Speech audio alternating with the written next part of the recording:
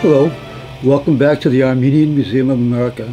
I'm Gary Lind-Sinanian, the curator, and today I'd like to share some information with you about the town of Chimishgazak, which was in Kharpert, a little north of the town of Kharpert itself. Recently got a donation of maps and artwork from two sisters, Vasily Sarkisian and Elaine Najarian, and this is an example of one of the maps they donated and one of the artworks. And this artwork is the town of Chimishgazak, where the family came from.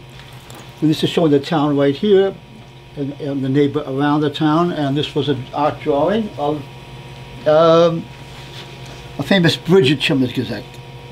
Chimishgazak itself is, this is a map, Lynch's map of Armenia, and here's Kharpert down here, and here's Chimishgazak up here.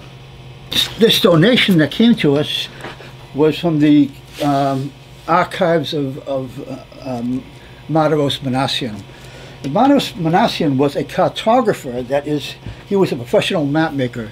He learned the art in the army, and then afterwards he became the map maker for the Boston Redevelopment Association. So anytime you saw a map showing zoning or showing the various urban redevelopment and proposals, all those maps were made by him. And so most of his maps were related to Boston, and they all belong to the BRA. But he was also an Armenian from Chimishgazak, and he was also interested in his hometown, and so he began work on a map of Chimishgazak. This is a book about the village of Chimishgazak here. Here's Chimishgazak right here on this map, and there's Kharpert below it. He wanted to create a really detailed map of the village, the town. It wasn't a village, it was a fairly large town. It had over 1,000 people in it.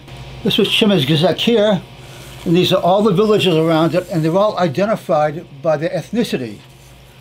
The villages in pink were Armenian villages, in green were Turkish villages, and in yellow were Kurdish villages, because he wanted to get a better sense of the demographic diversity of the area, and so this was what he was working on. Unfortunately, he never was able to finish it, and so what we have in the collection now are all these sketches and all this background data to create this detailed map, but the map was never finished.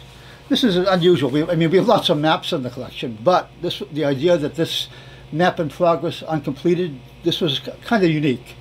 And so I just wanted to share this with you and the audience. The Armenian Museum is here to share our stories and history with you, the public.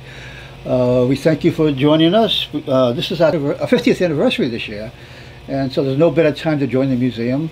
You can find out about the museum if you go onto our website, armenianmuseum.org/membership. And on our website, you'll find out all kinds of information about the various programs, the lectures, the concerts, and other things that the museum is doing. We're very active. We thank you for joining us. We hope that you'll join us again, and until then, stay safe.